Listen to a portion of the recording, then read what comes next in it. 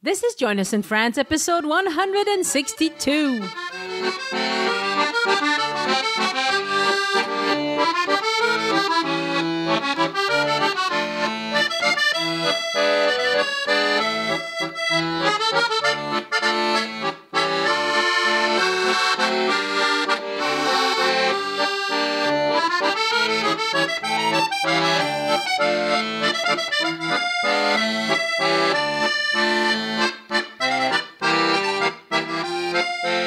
Bonjour, I'm Annie, and it's good to be back after a wonderful vacation. More on that at the end of the show. The topic of today's show is French wine questions, brought to you by the Join Us in France community on Facebook, but also answers from French wine scholar Dave Walsh. But first, let me introduce myself a little bit. My name is Annie Sargent, and Join Us in France is the only travel show exclusively dedicated to helping you prepare your big trip to France. I was born and raised in France, but I went to the UK and the US for college, and then I lived in the US for 20 years of my life. I have been back living in France for over a decade now. I didn't work in the travel industry. This podcast is something I created because being a bit of a geek and having lived far away from France for so long, I was eager to rediscover my own country, and it turns out that I also love to talk about France with other people. My occasional co-host and good friend Elise has had the opposite life experience. She was born and raised in the US, moved to France to complete college. She is an art historian, and she has been living in France and working in the travel industry for a long time. Because Elise is a professional tour guide, we decided to organize small group tours a few times a year. I created a small business called Addicted to France, and you can read reviews about Addicted to France tours on TripAdvisor. To see what tours are available on what dates, go to addictedtofrance.com. On the show, you will also hear from different listeners who visited France and went to share how it went, what they learned. They want to give you specific recommendations. They want people who are going after them to learn from their experience. I call those trip reports, but I could also have called them listener travel tips, listener insider tips, or listener trip reviews. The point is, you get to hear candid reviews of other people's vacation. You know they are not fake reviews because you can hear it straight from their mouth, and we all help one another have a better vacation experience in France. At the end of the show, you will hear how you can contact me if that's something you'd like to do. And I'm not just looking for glowing reviews. I do ask people to bring up things that didn't go as well as they had hoped. As you know, Elise and I offer occasional tours, and the Dordogne tour for September 2018 is sold out. I'm really happy about that. It's very popular, and that's great because Elise and I are really looking forward to doing that tour. The next tour coming up in the calendar is Paris in early October. There is still room for that one, so if you're itching to join us in France in real life, visit addictedtofrance.com to see all the details. In today's episode, we're talking about French wine. Now, wine is one of those things where a little bit is wonderful and too much is catastrophic. So I want to advocate for moderation. Have some, but listen to all the good medical advice out there because wine can be really bad for you. And like most things in life, wine is even better when you understand it better. So I am really grateful to French wine scholar Dave Walsh for helping me answer your questions about French wine. He makes it fun and simple. I think you're going to enjoy this conversation. If you're interested in wine, you should also listen to episode 158, which is the first part of my conversation with Dave Walsh. Episode 128 about wine touring in Bourgogne. Episode 124 about the Wine Museum in Paris. There are several more. I don't want to name them all here, but remember, there is a search button on the joinusinfrance.com website. Go ahead and dig up old treasures on the site. Stay tuned after the interview to hear my thanks to to listeners who support the show on Patreon, my personal update, what's happening around me, how to connect with me, and any news concerning the show. Also, the French tip of the week is back. And now, here's the interview. And thank you for answering listener questions about wines in France. How you doing? I'm doing well, Annie. Excellent. Okay, so we had a bunch of questions submitted by listeners. Shall we go into that? See, see what they wanted to know about. Yeah, I jotted them down here. Actually, one of them was not submitted online, but came through Sue and the Addicted to France Paris tour. Yes. And I won't quote who it came from. I'll summarize what this individual asked was. He said, "I like Big Napa red wines. What wines in France are most similar?" Okay. So. Well, that's a hard question because I have no idea. Yeah, but again, if he is saying he likes Big Napa reds, he is probably talking about Cabernet Sauvignon, Cabernet Franc, and Merlot wines. Mm-hmm. So if we look at which regions make those kind of big beefy reds, we're going to head directly to Bordeaux.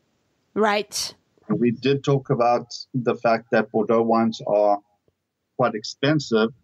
So if you'd like to spend the money, absolutely go and look for Bordeaux wines. But two other regions that make big reds, heavy reds, very dark in color and high-profile wines, we're going to go down to the southwest, anywhere we talked about those regions. Mm-hmm. And maybe also head down to the Languedoc region, down closer to the Mediterranean. Right. Hotter climates. Also well known for their bigger red style wines. Right. Cahors would also be a bigger kind of full body red. Your what I call your QPR, your quality to price ratio, your bang for your buck is heavier in it. You're going to have your euro will go further down in Languedoc in southwest than it will go in Bordeaux. Definitely. If you only have $20 to spend, don't try to buy a nice Burgundy. It's not going to happen. Oh, not at all. All right. Very good. That's good to know. So can I say these folks' names? Oh, sure. First names maybe or... Yeah, so Lisa wrote, since French wines are named by region and not by grape, basic understanding of which grapes are primarily used in the region would be helpful for those of us who know which grapes we like. Right. So in the previous episode, we kind of went over the regions. Yeah. And I'm going to add some show notes. So absolutely, I would look at those show notes. Yeah. Find which grapes you like, and then, go to your local retail store or go online and try to figure out what wines you can buy from those regions. Right. But it's really hard because very often wines in France are blended. Absolutely. And so you're not going to get 100% this grape. You're going to get 80% this, 5% this, 15% that.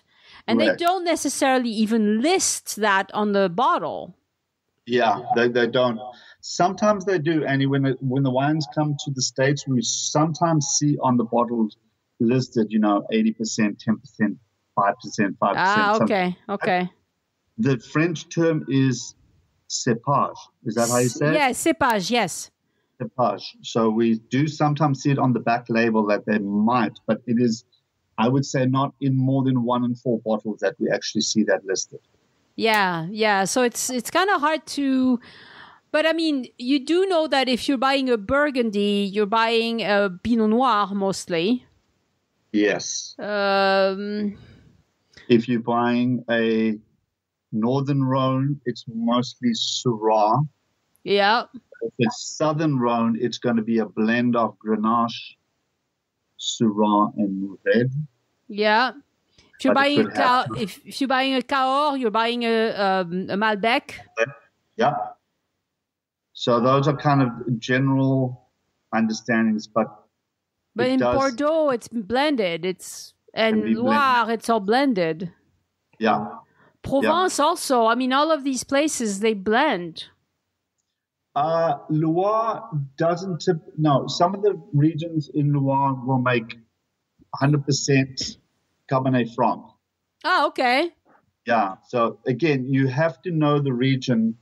Once you know the region, and we didn't really talk about this, why France does this, right? No, but let's do that. Yeah, this is really interesting. You know, it's really frustrating when you go there for the first time. You say, well, how come it doesn't say Cabernet Franc on this bottle of wine? How am I supposed to know this? And I think it's partly its history. You know, as you educate your kids and the kids grow up in that culture, they will start to understand that this grape is grown in that region. But from outside, it takes a bit of while of practice and understanding and reading and researching to determine that. But it really, to me, it's cultural and it's history that they don't list them typically. Right, because in France, French people, if you ask them what wines they like, they will tell you, I like, and then they tell you a region or a name of a village or a name of an AOC. Yeah. You know, that's how we remember the wines. So when we go to the grocery store, instead of having sections by types of grapes, we have sections by regions of France. Yeah. So you will have the Burgundy wines and the Corbière wines and the Bordeaux wines and all of those. And we just grow up knowing, I like Bordeaux and I don't like, Beaujolais. Yeah. And that's it. You know, you stick that in your head, and then you don't go buy in a Beaujolais, because if you're me, you're not gonna like it so much. Yeah.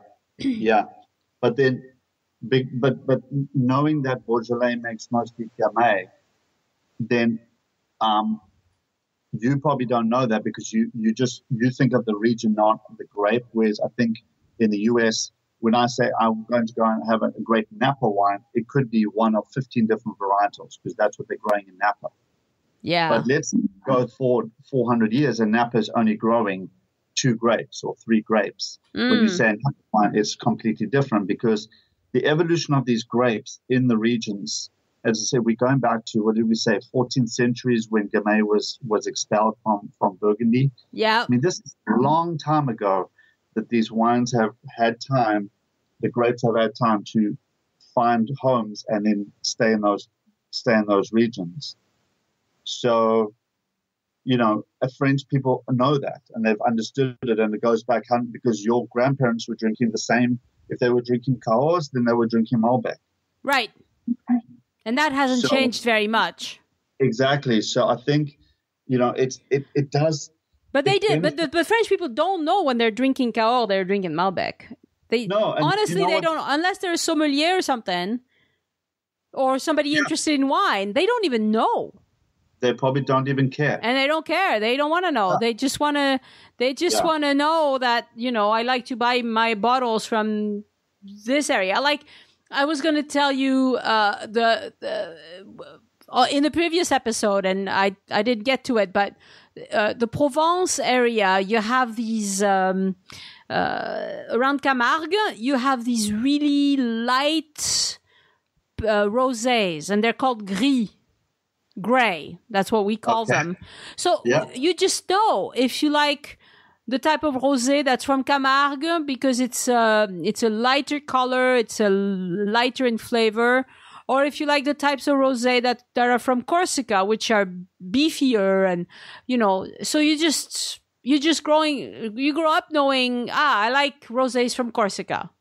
And so at the grocery store, you just go, here's the Corsica section, and I'll get one. And it's going to be different bottles all the time. It's going to be different providers, but they're going to have kind of a similar feel and taste to them.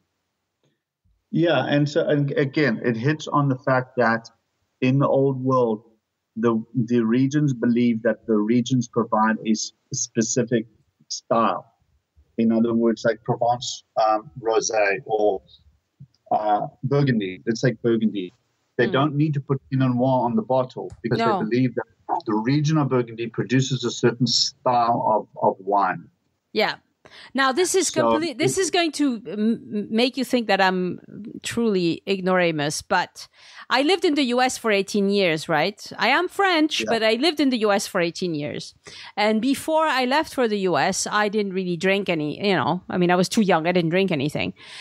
And so I learned about wine culture. I started learning in the U.S. And I saw the movie... What was that movie about Pinot Noir? Sideways, yes. Yeah. And so we moved to France 13 years ago, and I go to the store and I want to buy some Pinot Noir. And I'm having a bear of a time finding anything that says Pinot Noir. And I was like, this is so complicated. What, And then I asked the salesperson, and he knew to direct me to the Burgundy area. And I drank some, and I was like, "Well, I don't particularly like that so much. I prefer the other types." But you really, well, I think what I didn't like is the price I had to pay for that bottle, because by then I had a few of the local, Corbière, etc., which are so nice and so cheap that. Then if you pay 20 for a bottle from Burgundy, you're like, well, this better be really good. you know? But anyway, so that was me. Even as a French person, if you don't know a ton about wines, you don't even know that Pinot Noir is Burgundy. Yeah. Anyway. But it comes back to that belief that the region is more important, the sum of the parts is more important than the That's really how French wine thinks about it. In other words, Burgundy is more important as a region than the Pinot Noir grape. Yeah. Does that make sense? So yes. But I think if you grow up in that culture, you know that Burgundy equals Pinot Noir. If it's white Burgundy, if it's from a place like Rousseau, then it's going to be Chardonnay. Mm-hmm. You just know because it's A or B. It's just and you kind of get to know that. Yeah, absolutely right. When you go to Oregon, they probably grow 25 different grapes there. So you can't say, well, this is an Oregon wine. You have to list the grape because it could be one of 13, whereas in Burgundy it's one of 3. Yeah. Yeah. Very good. Okay. All right, more questions. Bob asks, in your opinion, is there some distinctive quality which makes French wines unique and stand out from other wines from other parts of the world? Well, Annie, we touched upon this in the previous episode. Probably France has a bigger diversity and more high quality wines than any other country in the world. And, again, having said that, I'm sure someone's going to argue with me against that. But that's just my opinion. And it's probably the opinion of many other folks, right? Well, that's because we have so much history and so many ways to train in wines. Yeah. The first high school that had a special program to train winemakers was in Burgundy. It was one of the very first high schools in that area, in that region. Mm-hmm. And they just had a program for winemakers because they knew they needed to train a lot of winemakers. And in France, it's really not difficult to get training to make wine. You can go lots of places. In America, you might have to travel to a specific state and enroll in a special program and do all these things. Well, at any agricultural university in France, you're going to learn the stuff. You don't need to go far. So, it's all over. But you're absolutely right. And what I would say is that, all regions are unique. Every region in the world growing grapes and making wine is unique in their own regard. I think with France having had such a long running history, and I made a note here that I have to, the Greeks brought the original vines to the area of Marseille in Provence in 6th century BC. Right.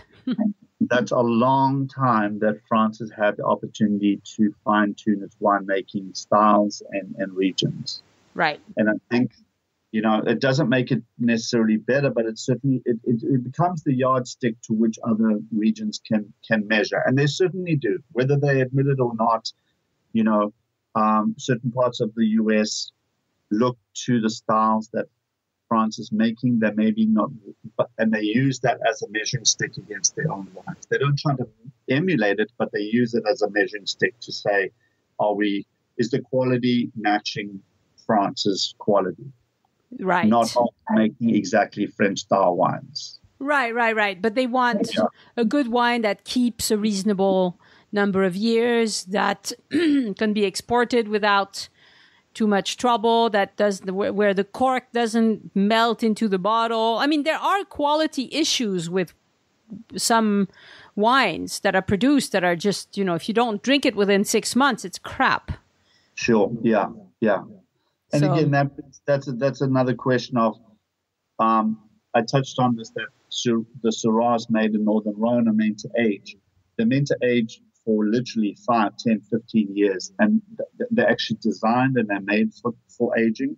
Yeah. Whereas Provençal Rosé, lay that out for 2 years, it's not going to taste fresh and nice and drinkable. Yeah,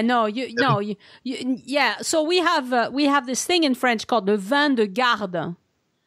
So it's a wine for keeping. And when you go to a winery, I often ask them, est-ce que c'est un vin de garde ou est-ce que c'est un vin à boire maintenant? So a keeper's wine or a wine that you can drink within a year or two. And if most winemakers in my region, if they're honest, they will all tell you, drink it within 3 years. Yeah. Because we don't, in the Southwest, very few make a wine that you can keep for 20 years. Yeah. And there are people who keep wines for 20 years and then they open them and they're disgusting. Yeah. That happens every day in France. It's not like, and of course this kind of knowledge gets around because people discuss it on forums, etc. But I have neighbors and friends who have cellars where they buy cases of wine just to keep for 5 years, 10 years, 20 years. And sometimes they have a bad surprise. Yeah. But of course, these are wines they paid 20 euros for. And what they hope is that in 20 years, it'll be 2,000 or 20,000 even. Sure. Yeah. But it doesn't happen that often. No, and I think, again, knowing which wines can be kept and knowing which wines can't be. And I think the winemakers specifically design those wines. Yeah.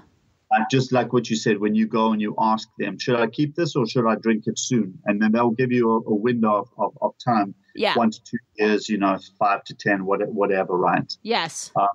Because they know it. They've been in this game for long enough that they themselves are keeping wines to taste over time to see how they age. Of course. And there's people in France who buy wine for their retirement, for instance. Sure. So they're like 52 years old, they're my age, and they say, I'm retiring in 10 years. I'm going to buy some cases of wine for my retirement party. Yeah. And they do that. Or they want to buy a wine for when their kid turns 18. So the kid's born this year, the kid turns, when the kid turns 18, we'll open up these bottles of wine. Or when my kid marries or something. And they will actually go to wineries and tell them, this is what I want to do. I want to keep this wine for a special occasion 10 years from now or 15 years from now. And you can do that in France. You can ask, but most of them anyway, in the Southwest, I think to do that, you'd have to go to Bordeaux or to Burgundy or places like that. I agree. Yeah. So Susan asks, how does the French soil impact the wine? As in, how does the same variety differ when grown in the States? It's a great question. Yeah. And honestly, there are a number of different iTunes podcasts just on this subject. Mm-hmm. And maybe I can try to find them and put them in the show notes. Yeah. Because it's not an easy question to answer, Annie. And the reason is that Well, it's a debatable topic, but also there are folks that have PhDs in the subject that work as consultants around the world to advise different wineries on what varietals to grow on what soil type. Right. So, and then we also should remember in answering Susan's questions that climate, the vine clone, and the winemaker, not just the soil, have an impact on the style. And in answering this question, if we don't even jump from France to the US, but just stay within France, I give an example that Alsace has 13 different soil types in that small region of Alsace. If you take a look at Riesling, which is a white wine, if you grow Riesling on clay, limestone, granite, or slate, the wine profile flavors are completely different with regards to fruit and the amount of mineral profiles. So in answering Susan's question, it's very hard to say that Cabernet Sauvignon grown in the Southwest is equal to this, but if you look at it in Napa, it equals that.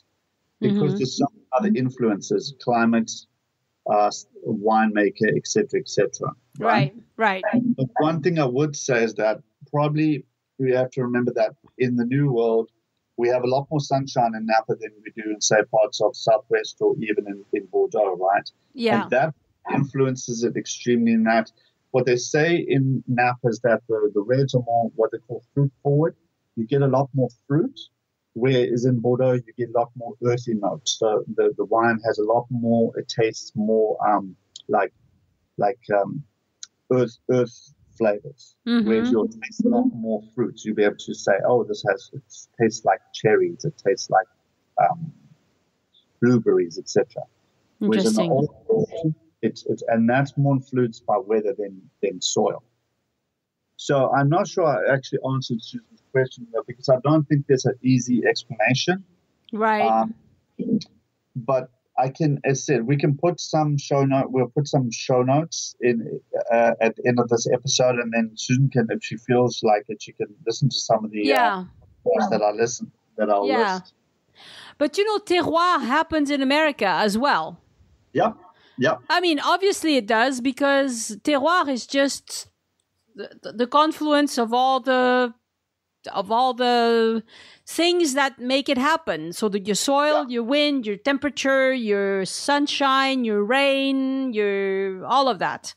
Yeah. And you have those parameters in America as well. So sure. And then the last question is from Jennifer, and it's a three-parter, but so she asks, talk about French wine areas we don't see so much in the US, such as Muscadet from the Nantes Loire region, the wines from Jura, and of course go deep on the rosés we are now finally seeing more of in the US. Why are the Tavel wines so special? So it's a kind of a three-part question. So let's talk about Muscadet first. Yeah. I did a little bit talk about it. It's the grape is originally from Burgundy and has a different name in Burgundy. It's actually sometimes around the world known as Melon de Bourgogne. Is that right, Annie? Melon de Bourgogne. Yep. Okay. Has accents of sea and citrus. And it's the way the style is made, Annie, it makes the wine. So typically it's a white wine. It's picked, it's pressed, and then it's fermented. And you'll see on the bottle labeling sometimes Sur-Lie. And what that means is Sur-Lie means it is aged on the yeast cells. So as the yeast grows in the wine. Sur-Lie, okay. So as the wine sits on the yeast, they use a technique. It's a stirring. They stir the wine. In French, the word is batonnage. Yes. Batonnage. Yes, batonnage. So they stir the wine, and the dead yeast cells start to break down. In biological terms, it's called autolysis. So they start to degrade. And what they release is proteins. And those proteins in the dead yeast cells impart this kind of aged and it gives it almost like a more what they call more of a mouthfeel to the wine. Okay. More bready. It tastes more bready. Tastes more like if you smell the wine, you almost some folks would say it smells like bread because it is. It's the yeast. And it's a style that it's done on purpose, and it's to impart this kind of more yeasty flavor to it. You also pick this up in champagne. Certain champagnes that are aged for a long time on yeast will have this kind of bready smell to them.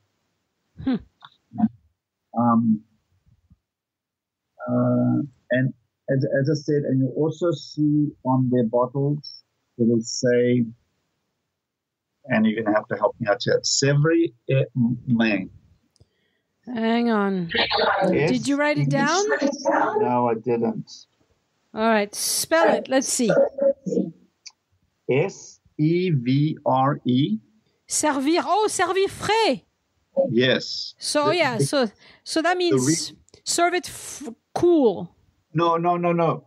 The names of the rivers are Savory, and the other name of the river is Maine.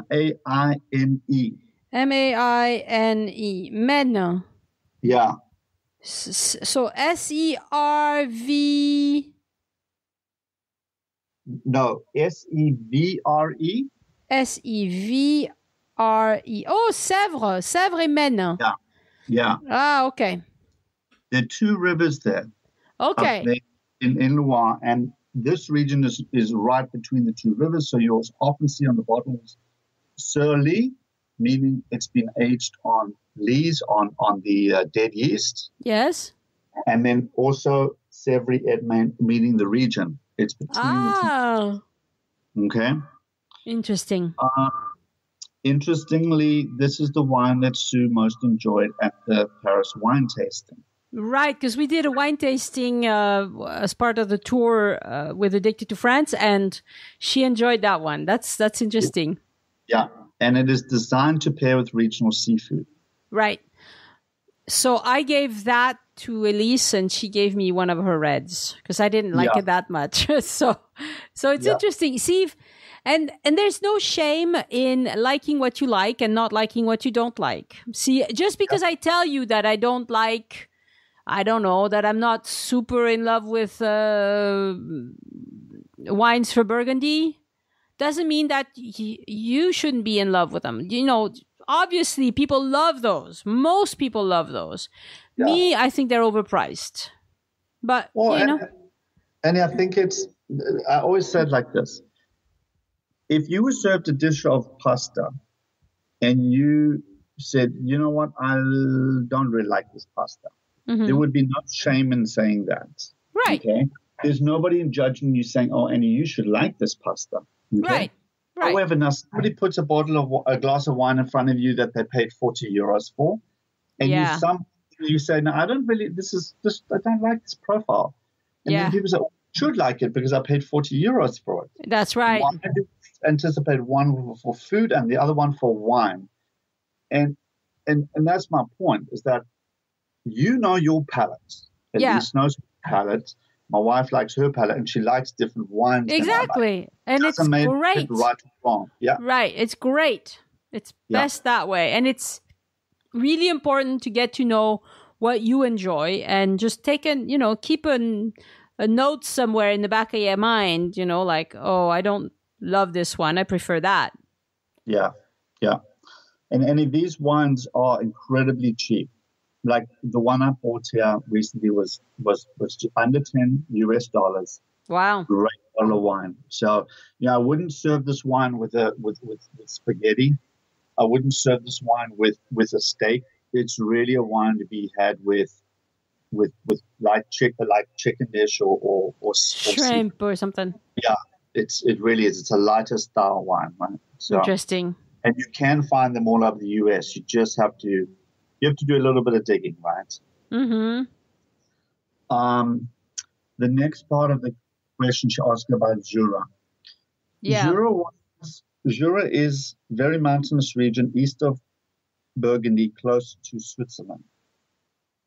Interestingly, it is also the ancestral home of Louis Pasteur, which most, I guess, didn't know that. But it's become a beloved region for the US-based, sommelier community.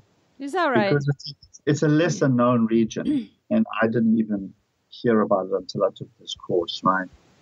And there they grow Chardonnay, Pinot Noir, Trousseau, Pulsar. I don't even think I'm saying that correctly. Let's see. Pulsar, yeah. And Sauvignon Blanc. Is that how you say that? Sauvignon? Are you sure it's not Sauvignon? No, not Sauvignon. It's Sauvignon. Sauvignon. Okay, so it's another word. Sauvignon Blanc. Yeah. See, I would have assumed that was a typo. Yeah, no, it's and it makes this wine called Vin jaune. And it's a yellow wine because they allow the grape skins to sit in contact with the wine. Huh. And they're becoming very popular. I've tried a few of them from Jura, but I wouldn't say that I have fallen in love with the Jura wines. Yeah. Because I really think that there's great wine from other regions that we don't talk about that actually are extremely well priced.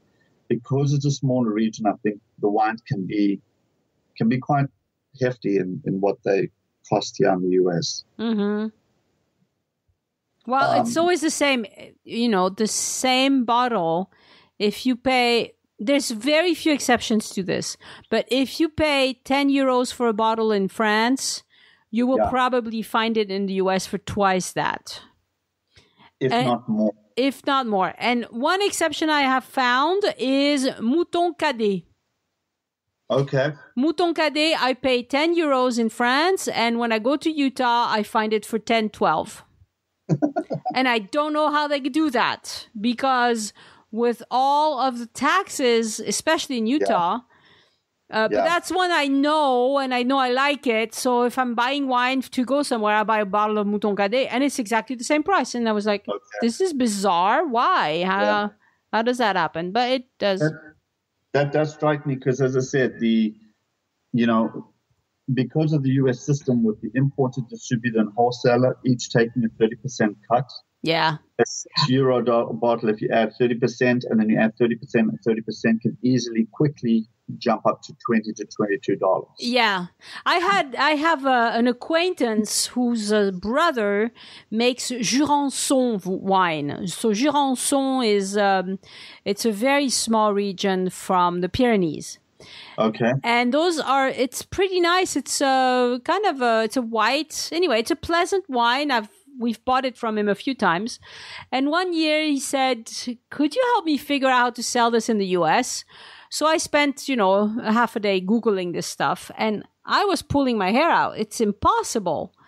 Yeah. The only way I only did a half a day of Googling, so I'm hardly an expert in this, but I told him, you have to hire people who do this for a living because it's so complex.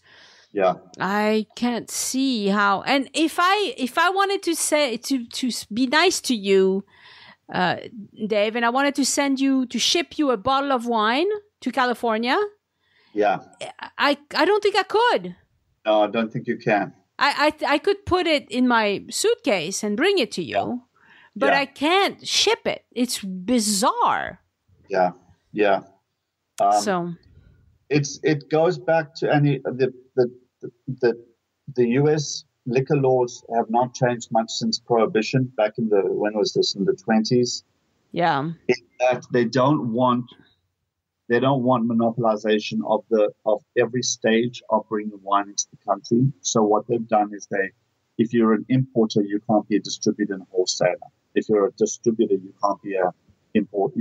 So they've tried to break up the system. So what it's done is it's added 3 layers, and it's just like any government. When you add 3 layers to anything, it becomes more complex and it becomes more expensive. Yeah. Yeah. which is too bad. But that's again, just come to France and enjoy anything. We have wine producers in France who make a living with a few thousand bottles that they produce per year. Sure. And I love to find those because, but of course, these are places where you can't find them at the grocery store in France either. Mm-hmm. You have to drive there or call them and have them ship you a box. Sure. But those are fun. I mean, and we have wine clubs. There are people who associations of people who just get together to talk about wines that they've liked. Yeah. And that's fun, because you discover wine. So you have people from the association that go all over the country and they stop and they buy wine and they try them and they compare them and they talk about them and they have fun. Sure. So Jennifer also asked about some hidden gems. I know we already talked about Côte du Rhône wines, which you don't particularly like them, but that they are Grenache-based wines. Yeah. Syrah and Mourvèdre, and I think that they are extreme. Even in the US, you can find very good ones for $12, which I think is phenomenal, given the length of which they've traveled and they've gone through that 3-tier system, just like what we talked about. Great wines. If you like Grenache, I think you will like them, and they're not specific, so they're regional wines. Mm-hmm. I also like Sylvaner and Muscat from Alsace. Two that are being pulled out and replaced with Riesling because Riesling sells so much easier. But they are phenomenal, dry, fruity, but not sweet wines from Alsace. Yeah. And if I'm looking to buy a sparkling wine, now, if I was going to be on a desert island for the rest of my life, I'm taking just sparkling wines with me. And I'm not taking champagne. Well, if I could afford it, I'll take champagne. But Cremant is... le Crémant, c'est bon, le Crémant. Yeah, from anywhere other than champagne. They typically made in that traditional way. You get incredible sparkling wines from Burgundy, made from the Burgundy grapes. Yeah, Alsace. Les Crémants de Bourgogne, les Crémants d'Alsace, yep. And then the region... And they're cheap. Yeah. You get a bottle of this lightly bubbly wine for 5, 10, 15, maybe. Yeah. And the region in Roussillon called Limoux. Yes. Yeah. Limoux. Limoux. They're really getting famous now. That region is for their sparkling wines. Yeah. In here you find them for somewhere between $12 and $15. Yeah. So that's fun. If you're looking for sparkling wine and you don't feel like spending the champagne money, I look at those wines. Yeah, Limoux they're good, and some of them are very dry, some of them are demi-sec, so they're a little bit a little sweeter, but not super sweet. But good, they're good. And then the final thing she asked about are the rosés. And rosés are becoming, again, I think it's also because it's spring here now, very, very popular in the US. But it kind of makes me laugh a little bit because really, France has been drinking copious amounts of rosé for many, many years. We're still, playing catch up, Mm-hmm. But all rosé is obviously made from red grapes because that's where the color comes from the skin. Yep. And flavors. If you look at rosés on the shelf, you'll see perhaps like an array of color to them. And really that color comes from what we talked about, which was how much contact the winery allows the grapes and the juice to sit together.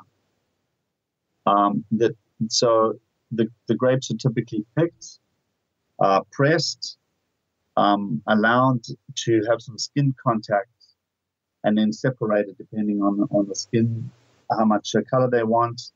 And the temperature of the fermentation is cold, or cooler, and that's to preserve the fruit flavors, that kind of all those nice like strawberry flavors and stuff like that.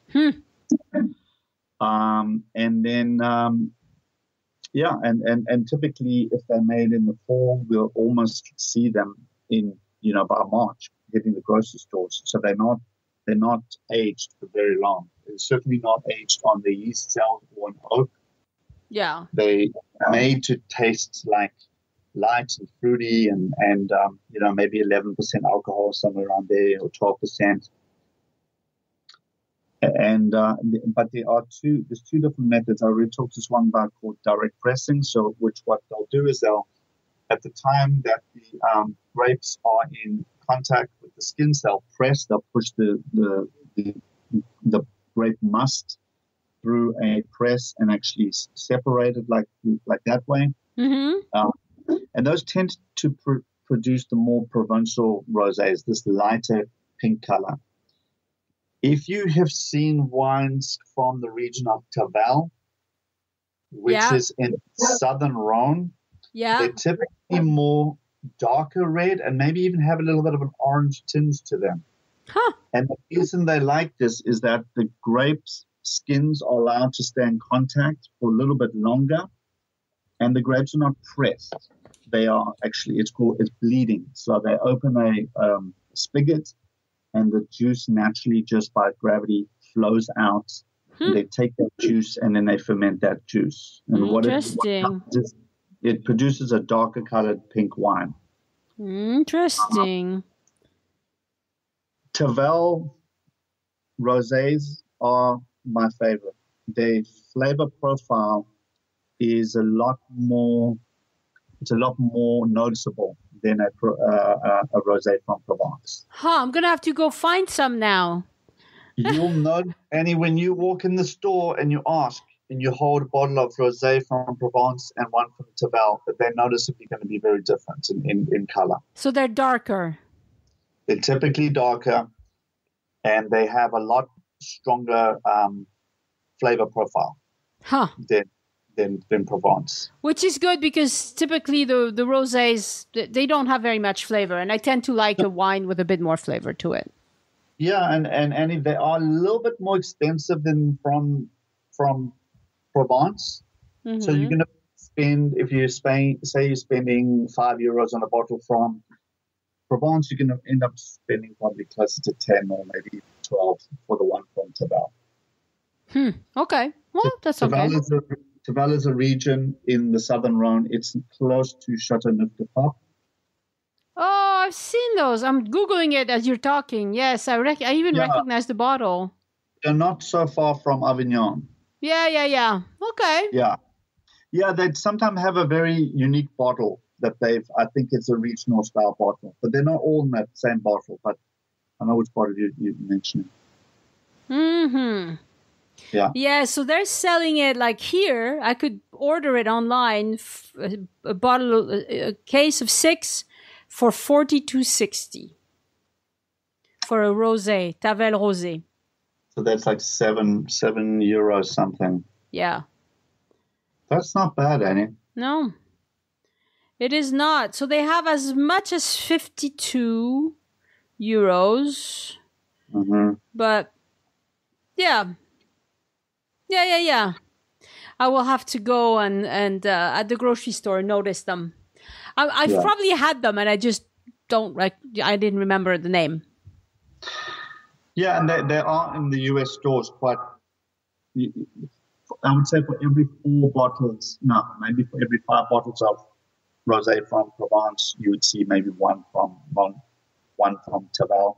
But because it's less known, you're not going to probably find them in a regular grocery store. You'll find them at more the high end wine shops. But then again, I ran into the first time I actually tasted them, I found it in Costco here in the States. So even Costco will have them occasionally. Do Costco? I don't. The Costco's where I go are all in Utah, and they don't sell wine because they can't. But do they sell wine by the bottle or by the case? No, by the bottles, yeah. Oh, that's good. Costco is the biggest alcohol retail in the US. Huh. They sell more wine than anybody else. In fact, some of the flagship stores sell absurdly amount of wine and spirits. Well, and if it's like everything else at Costco, they probably select good quality anyway, right? I mean, they have our flagship store here in San Diego has 6 people that just all they do is wine and spirits. 6 people. Oh, wow. 6 people at a time. Yeah, that's one store, and that doesn't include the one that's around the house. Wow. So it's a huge, I mean, I always look at people's grocery carts when I'm leaving Costco, and invariably there's at least a bottle, if not 2 or 3, of wine in almost every, person shopping, right? Well, that's impressive because even in France at a big grocery store, you sometimes have 2 or 3 people on staff to help with wine. Yeah. But I've never seen more than that. So that's impressive. We're talking about, when I say 6 people, these are the buyers, the guys working the floor. Right. You pause for a second and someone asks you if you need help choosing something, selecting something. Yeah. And what I've heard, I don't know if this is true or not, but they have a number of warehouses in the US that do nothing but they buy and hold. So what they'll do is they'll buy wine, hold it for 5 years, and then they release it because they can release it at a higher price point than when they bought it. Mm-hmm. And also it's taken at 5 years under strict climatic conditions to actually age. So they can guarantee the quality to the consumer. Which is good. That's what you want. Yeah. That's what you want. Do you have a wine cellar? Do you have a wine fridge? I have a little wine fridge, Annie. It's only, I think, 50 bottles, but I don't have that many in the bottle in at any one time. Do you recommend one? It depends where you live.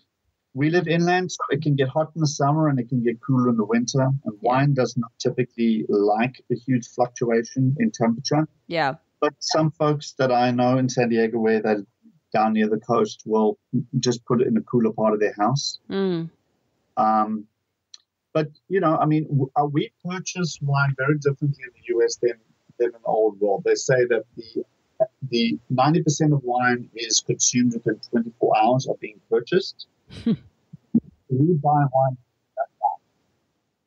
Whereas I think in the old world, it's very common. So, folks will buy 2-3 cases, and then they're taking it home and putting it in their basement or in their wine cellar in France. Okay, start over with that because I couldn't hear you there for a minute. No, I said we buy wine to consume immediately. So we buy it, we take it home, we drink it that night. Whereas in what we saw in France was very common to see folks leaving wineries with, 3-4 cases of wine. Oh, yeah. Yeah. And, that's not because they're having a party that night, but they're taking it and putting it in their wine cellar and they'll drink it over the course of the year. Yes. Maybe over a couple of years. A lot of houses have wine cellars. So we don't necessarily have a basement, but we have a wine cellar. Yeah, it's a cooler part of your house that doesn't fluctuate in temperature. It doesn't go up. It's underground. Yeah, it's underground typically. So we don't really have that here, and in not in San Diego. In other parts of the country, they obviously have basements. We don't have them here in California typically. So folks buy wine fridges and keep the wine in 57 Fahrenheit, which is what is it, like 14, 15 Celsius, something like that. Yeah. No, maybe it's a bit colder than that. It's 13. Yeah. I have a little wine fridge and it's 13 or 7 if it's white. Okay. Yeah. So.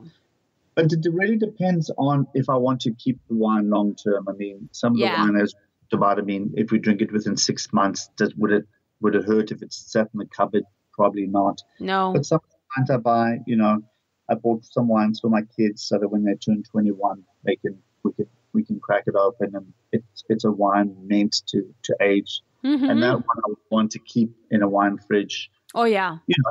hopefully would keep it to the point where it tastes as fresh as it would be today, right? Yeah. Yeah. But that's fairly typical for serious wine collectors or what. But as I said, most folks don't. They will buy a wine one at 4 and they'll drink it by 6. It's really that's the way it goes. That's the buying, in the US. That's funny. That's funny. Yeah. Very good. All right. Have we talked about most of this stuff? I think we have. I think we have, Annie. We touched on everything. I mean, hopefully, between the podcast and some of the links. People can get a lot of good information. And if you care about this stuff, honestly, it's worth learning a little bit, but not so much that you get super picky and can't enjoy wine anymore. To me, that's the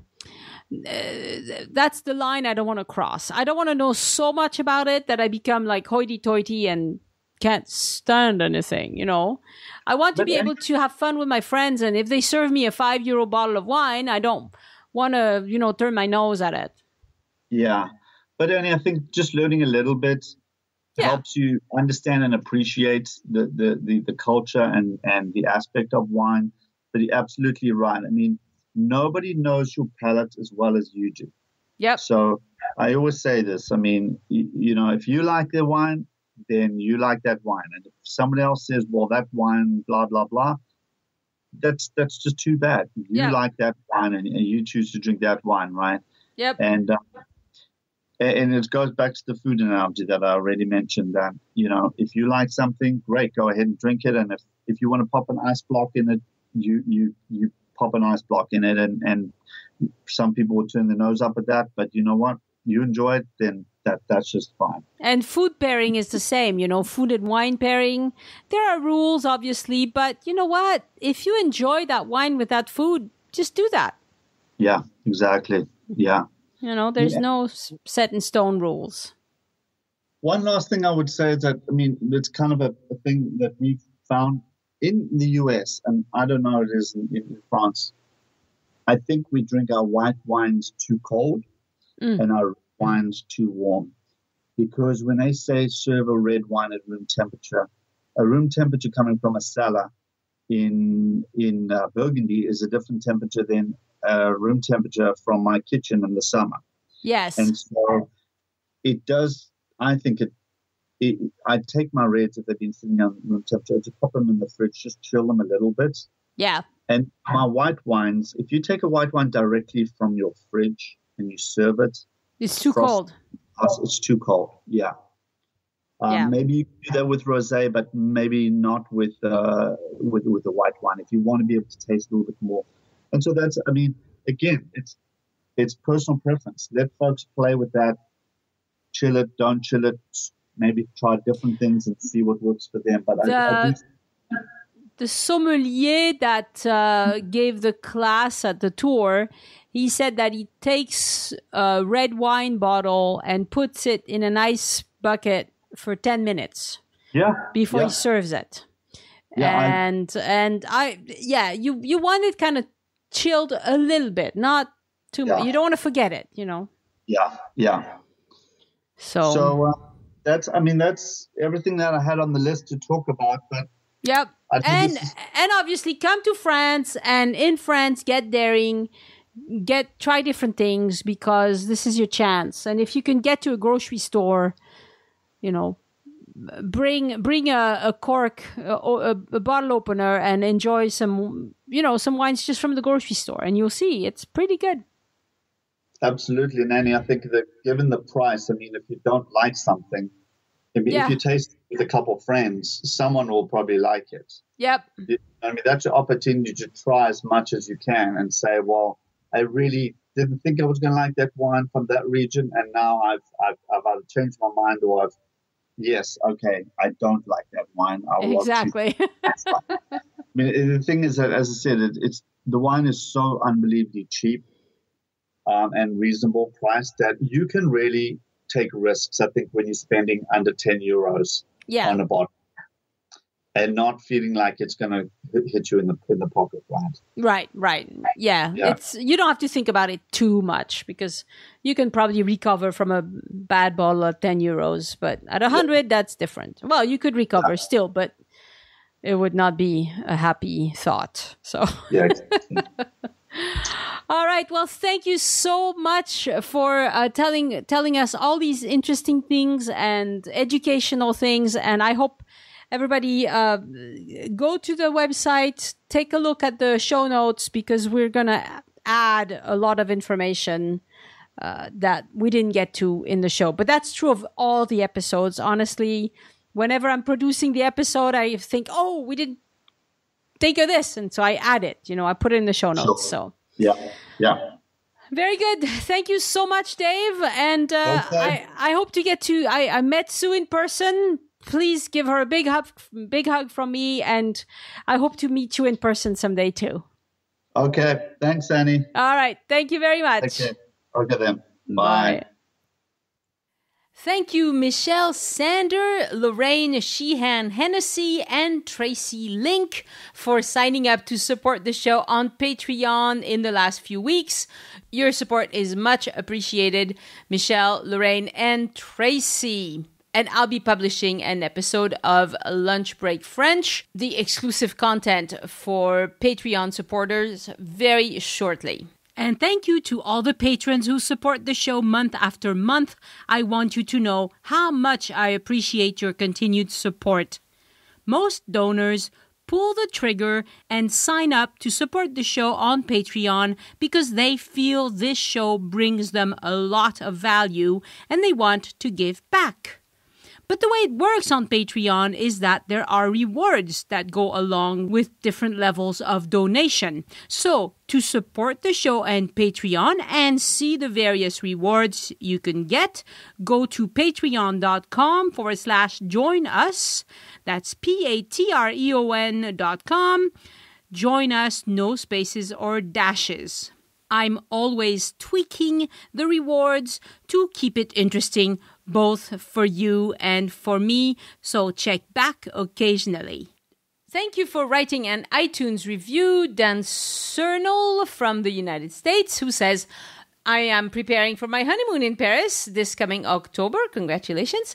And I have learned so much about France, Paris, food, wine, customs, travel, history, and so much more.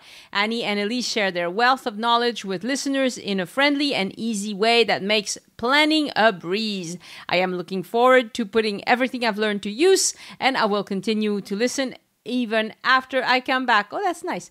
The episodes are well produced and just the right length for a quick listen or a binge while working or cleaning the house. Well, thank you very much. I'm glad you're enjoying the show. Congratulations on your wedding and take some good notes because who knows, I might want to have you on the show after you get back. So for my personal update on this episode, well, I have been on vacation in the US for most of the month of August 2017, and it was so nice. And it turns out that when it comes to vacations, I am 100% French. When on vacation, I like to be on vacation 100% of the time. So I hereby make a solemn promise that I will never again tell you that I'll keep publishing new episodes of the show while on vacation, because it didn't happen this year and it probably won't happen in the future either. On vacation, I like to visit attractions, go to shows, visit with friends and family, sleep in, go out, shop until I drop, which I did do a lot this time. But, not spend very much time in front of the computer. So I'm back to my regular schedule. I am happy to be in front of a microphone again, but listen learned, no podcasting or any other work while on vacation. One of my guilty pleasures while in the US is visiting Costco. I got to try several French products from Costco and most were really nice. The Comté cheese, the one that's 8 months of aging, was just like the one I can buy in France. It was really good. There was a brie with the Dicigny branding. That was okay, but it's still a pasteurized cheese. It's missing some of the flavors. I thought it was overpriced. It was like $9 or something for just one big cheese. which is a lot. I mean, in France, we don't pay that much for cheese. The $5 Cahors wine that I found at the Costco in Las Vegas was really good, a great value.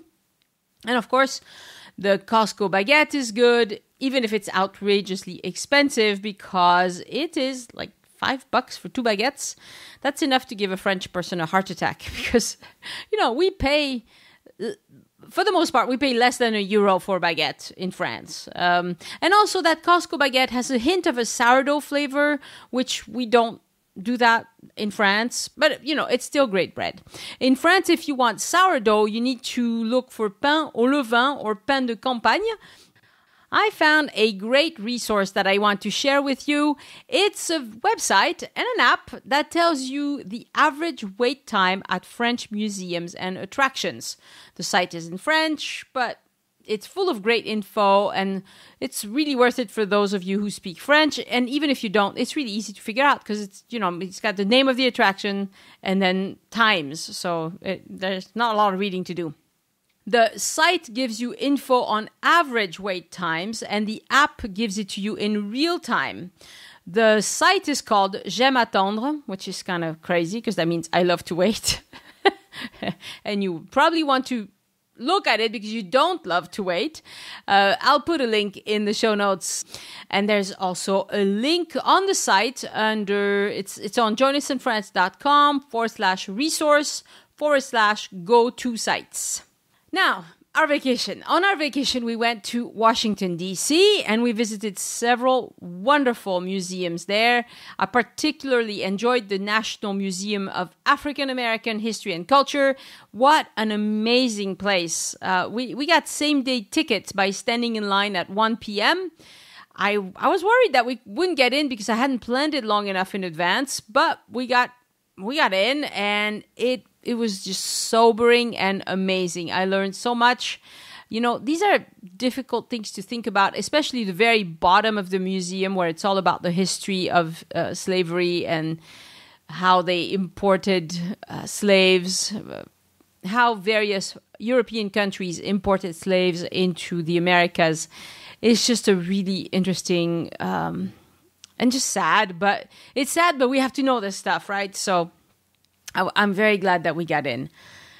And the food is really good at the museum. They have, grits and, well, I don't like grits, but they had like all these typical soul food type things. It was good. It was way too much food. But of course, in America, most restaurants is way too much food. Unless you go to Noodles and Company, and then they give you so little that you have to order another portion. It was funny when we got done eating at Noodles and Company. One lunch. A few hours later, we went to Costco for one of my many trips to Costco, and I was like, "Well, you get a better lunch at Costco just eating the samples than you do at Noodles and Company." Sorry, Noodles and Company, you did not impress at all. The French girls were hungry, which is weird. All right. My second favorite museum was the National Museum of Natural History. Really, really cool. I looked at all the skulls from, evolution, human evolution, many of which were originally found in France. So it was very cool. I love the experience. They have this computer that it takes your picture and it turns your face into Neanderthal or whatever other proto-human you want to try. I don't look good as a Neanderthal, I gotta tell you. But hey, I tried it. It was fun. And I just can't believe that these museums are free in Washington, D.C. That is such a treasure. If you get, if you can go, you should go spend a few days. There's a lot that's wrong with Washington, but there's a lot that's right with Washington, and that's the free museums, I think. Then we went to Vegas just for a couple of days. It was really, really, really hot, and Vegas is still Vegas. But the prices have gone up so much. They charge a $30 resort fee per night and per room, and you now have to pay to park. Like, what is that about? I used to just be able to tip a few dollars to the valet, and that was it. No, not anymore. You got to pay for your valet and your parking. So it's gotten really expensive. And I have to say that I was really, really disappointed by the Paris hotel in Las Vegas. I used to When I lived in the US, it was fun for me to go to the Paris and feel like I was in a little bit of France again, you know. It's not like that at all anymore. It's gotten really loud. I mean, everything in Vegas is loud, but that one is really loud. It's gotten crass, and it's not French at all. We sat down at a nice restaurant for dinner. It was called Mortorano's. It's Italian. I paid $15 for what turned out to be basically a side salad with way too much vinegar. The bread was good, but I can't remember what my husband had. But it was okay. He got a bigger entree. It was like $40 or something, but it was okay. It's just not interesting. And the wine, I was like, they had zero French wine. You had to have Italian or American wine, and it was really expensive. Like $100 is like, you know, the cheap bottle there. It was really, really strange. Yeah, I guess we got spoiled in France with cheap wine and you know, if you pay $40 for a meal in France, you're gonna get a nice meal. Over there, not so much. Then after that, we went to Bryce Canyon in Utah, and that was just beautiful. I went mostly to take photos, and that really did not disappoint. We had a beautiful sunset when we were there. I haven't edited all my photos, but I really want to get to that soon. But I had to do the podcast first because I'm not postponing the podcast anymore. I'm doing it.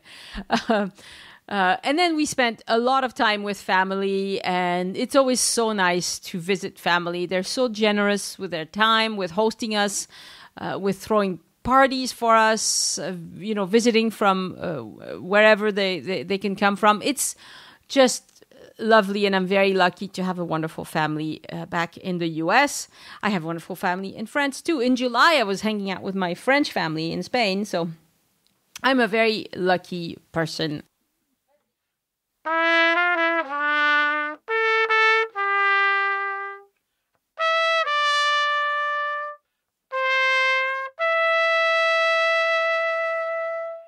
The best way to connect with me is to email me, Annie@joinusinfrance.com, or search for the Join Us in France closed group on Facebook. Lots of great conversations are happening on the Join Us in France closed group on Facebook. It's a great place to come ask specific questions about your trip, and you will find lots of people willing to help out quickly there. If you have feedback on what you heard on an episode, leave me a voicemail, 1-801-806-1015. That's a US number, where the only thing you can do is leave a voicemail. It does not ring at my house, thank goodness, because there are listeners all over the world and I don't want to get woken up. I will play your feedback on the show unless you indicate that you don't want it played. I create a post for every episode of the show, and you can find it by typing joinusinfrance.com/ and the episode number.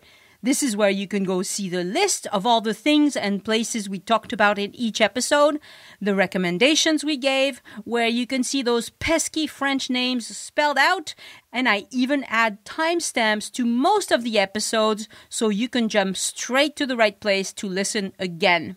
Joinusinfrance.com is also where you can subscribe to the newsletter.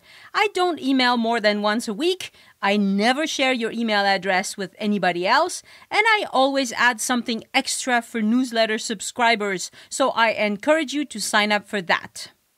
There are social share buttons on each episode on joinusinfrance.com as well. You know people who are going to be visiting France. You need to help them not fall into tourist traps by telling them about this resource. They'll have a better time in France, and they'll thank you for it. This is the French tip of the week. For the French tip of the week today, I want to teach you how to say something really basic that has to do with wine. Je voudrais voir la carte des vins, s'il vous plaît. Je voudrais voir la carte des vins, s'il vous plaît. So, I would like to see the wine list, please. So, repeat after me. Je voudrais voir la carte des vins, s'il vous plaît. And this week, I also want to add a social media tip. Also, if you think one of your friends needs to hear this episode or anything that we've discussed on Join Us in France, tag them in the comments on Facebook.